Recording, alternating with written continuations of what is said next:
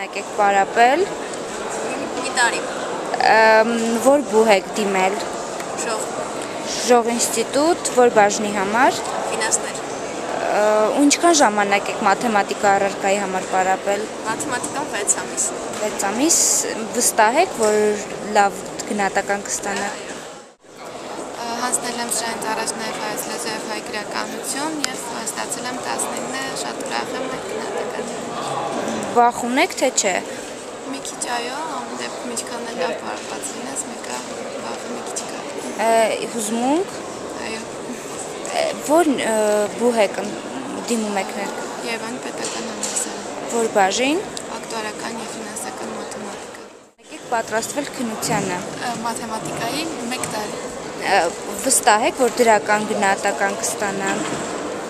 Չեմ կարող ասեմ, Երևան ընթացքում։ Հուզված եք հիմա, թե չէ։ Այո։ Իսկ հայոց լեզու և հայ գրականությունից ինչ միավոր եք ստացել։ 15.25։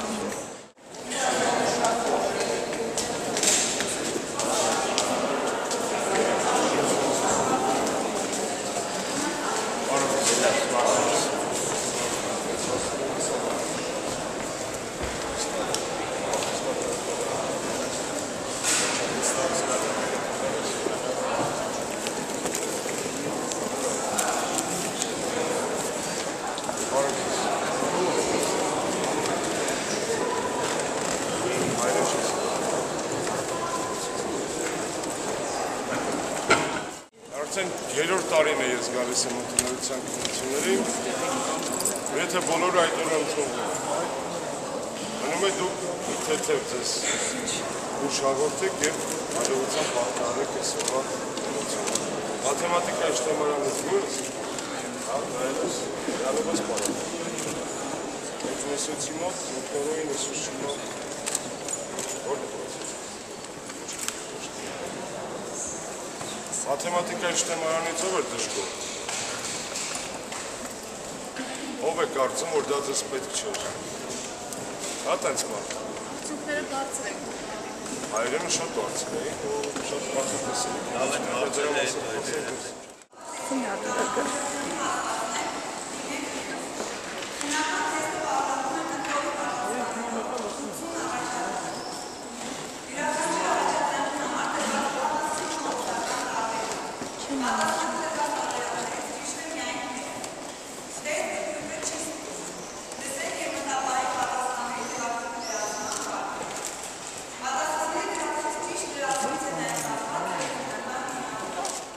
Իրականում հիշում եք, որ անցյալ տարի մեր հակակոռուպցիոն ծրագրի շրջանակներում մենք առաջարկեցինք, որպեսզի քննությունները ընդունելության իրականացվեն շտեմարանային եղանակներում։ Մեզ համար հիմք էր հանդիսանում հետևյալ հանգամանքը։ Մենք վերլուծեցինք 2 տարիանոց մեջ մամլո քննությունների ժամանակ և տեսանք, որ քննադատության 95%-ը մոտավորապես վերաբերում է թեստերի որակին, բովանդակությանը, համապատասխանությանը կամ ոչ չհամապատասխանությանը ծրագրին և հետքննական քննարկումների թոհուբոհը ամբողջ պտտվում էր թեստերի որակի շուրջ, հատկապես հայոց լեզու և մաթեմատիկա։ Եվ շատ քիչ էին հոդվածները, որոնք վերաբերում էին կազմակերպական բնույթի խնդիրներին և շատ սակավաթիվ էին հոդվածները, որոնք կոնկրետ հստակ ինֆորմացիա էին պարունակում կոռուպցիոն դրսևորումների կապված։ Այս տարի 2 հիմնական առարկաները իրականացվում են քննությունների շտեմարանային եղանակով։ Հայոց լեզվի մասին արդեն գիտեք, որ անցավ հայոց լեզվի քննությունը, ոչ այդ օրը on-line, առցանց, ոչ հաջորդ օրը թերթերում, ոչ 2 օր հետո ծնողների կողմից մենք գրեթե և ոչ մի դժգոհություն չունեցանք։ Ասեմ ավելին, որոշ ընդդիմադիր թերթեր անգամ շատ նուրբ վերլուծականներով խրախուսանքի ենթարկեցին մեր այս քայլը, ինչի համար ես շնորհակալ եմ, որովհետև խնդիրը, որ մենք դրել ենք, նաև դուք եք խոստովանում, որ լուծված է։ Աժիոտաժը, անհարկի լարվածությունը քննությունների անկանխատեսելիության մակարդակը կտրուկ ընկել է և թեստերի որակը, թեստերի բովանդակությունը այս տարի քննարկումների առարկա չէր դարձել հայոց լեզվի քննությունից։ Այսօր մաթեմատիկայի քննությունն է, մեր հաջորդ պիլոտային առարկան է, փորձարարական առարկան է, որը նույնպես ուներ շտեմարան։ Ես հուսով եմ, որ հետքննական քննարկումներ նույնպես չեն լինի կամ դժգոհություն չի լինի և մաթեմատիկայի քննությունը նույնպես կապացուցի, որ մեր բռնած ճանապարհը լավ ճանապարհ է եւ մենք կարող ենք այդ դեպքում հաջորդ տարի վստահորեն ասել, որ բոլոր քննական առարկաները այդ այսու կկազմակերպվեն շտեմարանային եղանակներով իրենց քննությունները եւ մենք կկարողանանք աժիոտաժ իջացնել։ Իհարկե բալը բարձր է, միջին բալը բարձր է։ Դա ինչի է բերում։ Դա բերում է ավելի բարձր կոնկուրսի, այսինքն կարող է լինել ավելի բարձր միավոր, որը անցյալ տարի կլիներ 100%-անոց անցողիկ, իսկ այս տարի քանի որ միջինն է բարձրացել շուրջ 2.4 բալով, ապա բնական է, որ մրցույթային անցողիկ միավորները կարող են ավելի բարձր լինել, բայց մյուս կողմից ուզում եմ նորից հիշեցնել, որ կառավարության բանաձևը բուհական կրթության հետևյալն է. հնարավորինս հեշտ ընդունելություն, հնարավորինս դժվար պետական հավաքական քննություններ, որովհետև զանգվածային ընդունելությունը մեզ թույլ է տալիս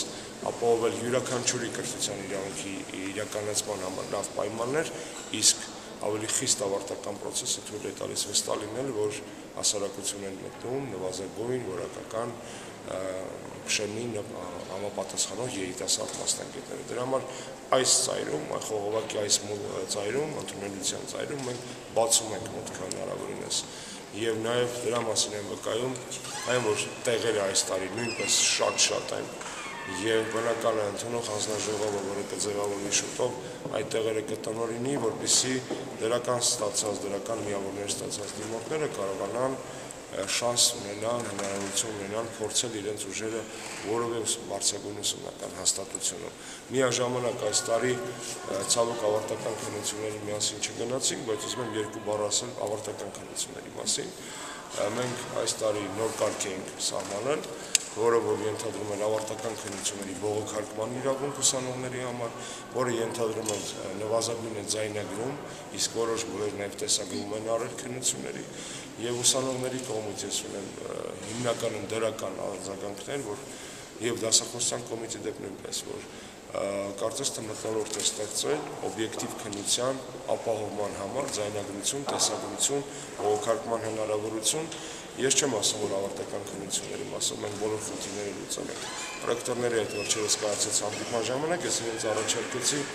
ինձ մինչև շաբաթվա վերջ տալ առաջարկություններ, ինչպես վերանայել կարգը։ Նույն առաջարկությունը արել են ուսանողական կազմակերպությունների։ Հաջորդ տարի էլ ավելի լավ կլինի եւ ընդունելության քննությունները եւ ավարտական քննությունները։ Եվ ես շատ ուրախ եմ, որ հասարակությունը այս տարի չի ապրում ընդունելության քննություններով։ Այնքան բնականon աննկատ է այս պահին այս գործընթացը, այնքան զարմանալի է, անկեղծ ասած, ես երրորդ տարին, չորրորդ տարին է նախարարեմ արդեն եւ առաջին անգամ եմ տեսնում նման հանգիստ մթնոլորտ, նման հանգիստ ծնողներ, ուրախ հայացքներ, լարվածություն չկա, ես ինքս ընդհանրապես լարված չեմ։ Եվ ուզում եմ նաև ասել, որ բոլոր այն դիմորդները, որոնք ունեն նվազագույն հնարավորությունները հաղթահարելու թեստային առաջադրանքները անպայման կընդունվեն բուհեր։ Մեզ այսօրվա հասարակությունների մարդկային կապիտալի զարգացման կարևորագույն ցուցանիշներից մեկը բարձրագույն կրթության մարդկանց տոկոսն է տվյալ սերնդի մեջ։ Հայաստանը վերջին 3 տարիների ընթացքում բավականին շոշափելի աճ ունի այս տեսակետից եւ պատահական չէ, որ մրցունակության համաշխարհային զեկույցը նույնպես արձանագրել է դա եւ Հայաստանը այդ ցուցանիշով անցյալ տարի շոշափելի առաջընթաց է ապրել։ Գերզարգացած երկրներում երիտասարդների տոկոսը տվյալ սերնդի, որոնք շարունակում են բուհական կրթությամբ իրենց կյանքը, հասնում է 50%։ Եվրոպական միջին ցուցանիշը մոտ, եթե հիշողությունս չի դավաճանում, անցյալ տարի 40%, մենք 36-37%-ի մեջ ենք, եւ կարծում եմ, որ իրականում լավ ցուցանիշ է։ Կրթությունը ինքնանպատակ չէ, իհարկե, բայց մյուս կողմից կրթությունը միայն տնտեսական հետևանքներ հետապնդող գործունեություն չէ։ Կրթությունը անձի կատարելագործման միջոց է, կրթությունը հասարակության ցենզը շեմը բարձրացնելու միջոց է, կրթությունը նաև իրավունք է, որը յուրաքանչյուր մարդ անկախ նրանից վաղը մյուսօր աշխատաշուկայով այդ տեղի համապատասխան պահանջարկը կլինի, թե չի իրավունք ունի իրականացնել։ Մյուս կողմից իհարկե նորից պետք է շեշտենք, որ դեռ ցանկալից հեռու է կապը բարձրագույն կրթական ծառայությունների եւ աշխատաշուկայի միջեւ։ Կան իհարկե տեղաշարժեր, կան մասնագիտություններ, կան ֆակուլտետներ, բուհեր, որտեղ հստակ երևում է իրենց ուղղորդվածությունը դեպի աշխատաշուկա։ Ասեմ դες ավելին չէի ուզում դա ասել հիմա, առանց այդ նյութը շատ է, բայց սա էլ ասեմ։ Մենք հիմա վերանայում ենք բարձրագույն կրթության մասնագիտությունների ցանկը Հայաստանում։ Մինչև նոյեմբեր նպատակ ունենք վերամշակել, փոփոխել եւ որտեղ պետք է կրճատել, որտեղ պետք է ընդլայնել մեր կողմից, պետության կողմից ճանաչված մասնագիտությունների ցանկը, որպեսզի մասնագիտությունները համապատասխանեն աշխատաշուկային։ Մենք այսօր ունենք մասնագիտություններ, որոնցով ոչ միայն պահանջարկ չկա, այլ դրանք գոյություն չունեն աշխատաշուկայում։ Օրինակ տնտեսագիտական մի շարք մասնագիտություններ եւ մի շարք այլ մասնագիտություններ, օրինակ մանկավարժական համալսարանը։ Մենք ունենք համաշխարհային բանկի ծրագիր, որը մեզ հիմա ընթացքի մեջ է եւ համապատասխան անալիտիկ զեկույցն է պատրաստվում կրթություն աշխատաշուկա կապի հետ կապված եւ գիտեք ամենակարճ ճանապարհը որն է։ Ամենակարճ ճանապարհը գործատուի ներգրավումն է կրթության ոլորտի մեջ։ Եթե մենք կարողանանք այսօր գուցե ձեր շնորհիվ մեր 1000 խոշոր գործ հարկատուներին խնդրել, որ յուրաքանչյուրը հստակ կապնվի, մերձենա, ներգրավի ուսումնական հաստատության ընթացիկ առօրյա աշխատանքի մեջ եւ թելադրի օգնի մեզ ձևավորել կրթական բովանդակություն, ապա մեզ շատ ավելի հեշտ կլիներ աշխատել։ Մենք ունենք փայլուն գործատուներ, որոնք փայլուն մեզ հետ աշխատում են, հատկապես ՏՀՏ ոլորտում, բանկային կրթության ոլորտում, բժշկական կրթության ոլորտում։ Բոլոր այն տեղերում, որտեղ գործատուն բուհի հետ է, բուհի կողքին է ուսանողի համարը, այնտեղ մենք ունենք կրթության ավելի բարձր որակ, սա ակնհայտ է։